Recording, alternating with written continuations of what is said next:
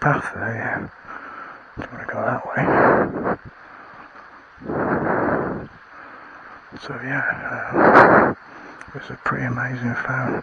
The resolution on the thermal imager is 252 by 120, which is much higher resolution than the one I previously had. Well, a lot of bats out tonight. Fair amounts of bats.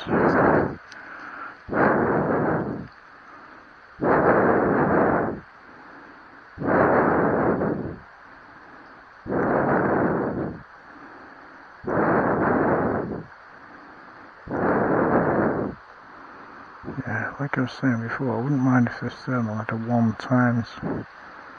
Well, if it did, I would helmet mount it then. But it's just a shame it hasn't. Yeah, the thermal's not picking anything up apart from the odd bat. Yeah. Carry on up the path.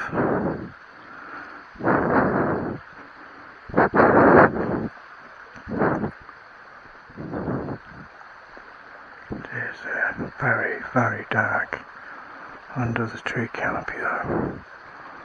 I mean, as you could see before, there was no stars out. It's completely void of stars. I mean, of course you will get some sea glow, because I am only about probably 3 or 4 miles, maybe from the nearest residential area. Probably about 6 or 7 miles from the nearest sort of major residential. Preston is not that far away. Probably 8 miles maybe. Yeah, maybe 8 miles. Might be less. The thing is, I'm in a bit of a basin here.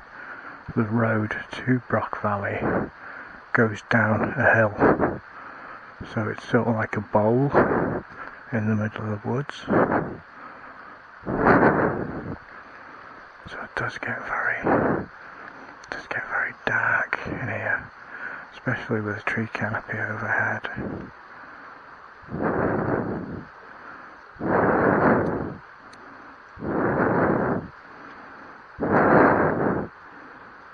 There's a mouse or something on the other side.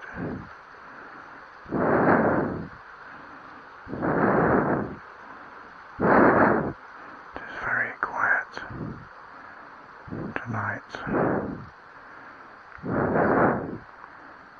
And of course, because the wood, the foliage is very dense, I'm struggling to see through it with the thermal. Yeah, I mean, it will see through light cover, but it's struggling tonight. Mind you, the night vision's fucking struggling too.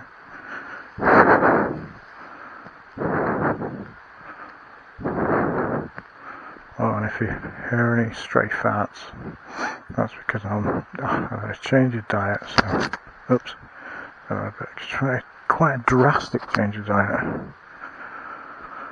So basically, I'll give you a rundown of what I used to eat.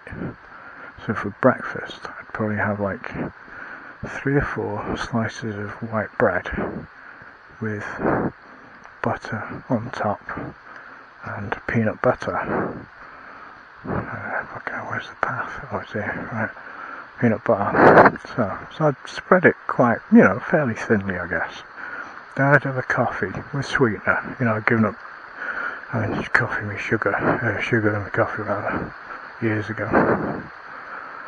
So then for dinner, I like these chicken Kievs, which is like cheese and ham, with a portion of chips. But I'd have some veg on top, like broccoli or like mixed veg, cook it from frozen. I might do some gravy on top. And I'd use the water that I boiled the veg in, I'd make the gravy from that. But I think possibly I was hitting a bit too much salt. So basically, yeah, I've got a gallstone and a kidney stone. I don't know how big the kidney stone is yet. I've got to talk to my doctor, but apparently the gallstone's quite big.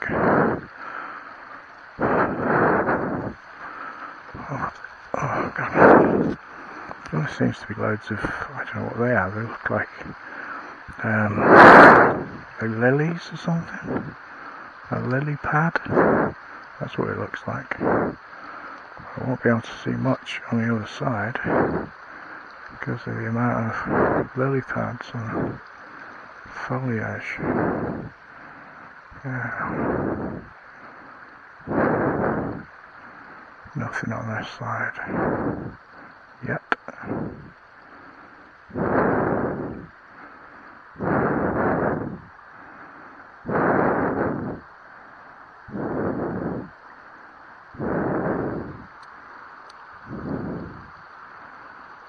This is not very well focused though. Yeah, it's really badly focused actually.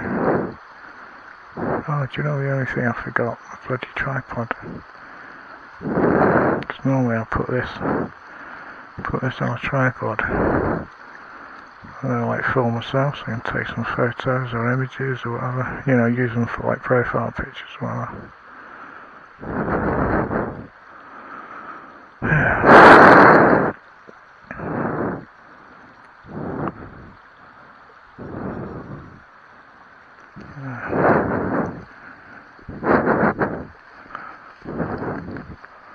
It says light up there, and that's, I mean that is city glow, but it's still very dark.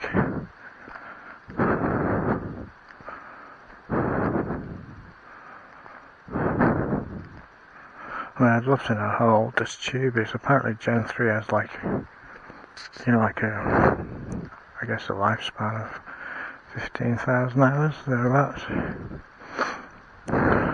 So I was comparing Gen 2 against Gen 3. You know, I had the XR5 tube, so I had a chance to do some tests. And so Gen 2's got like a lifespan of about 10,000 hours. Gen 3, 15,000 thereabouts. But as you hit close to 10,000 on Gen 2 Plus, the drop-off point is quite heavy. It's quite bad. But then, as you hit close to 15,000 on Gen 3, the drop-off is not as bad. So whereas Gen 2 is really going to suffer when it gets close to 10,000 hours, Gen 3 isn't. So anyway, here we are, the normal log that I normally sit on. Oh, certainly need to sit down. So I'll reach you out there. The light, give you a chance to. So there's a bat. There's a few bats and moths and shit. Try and I think it's roughly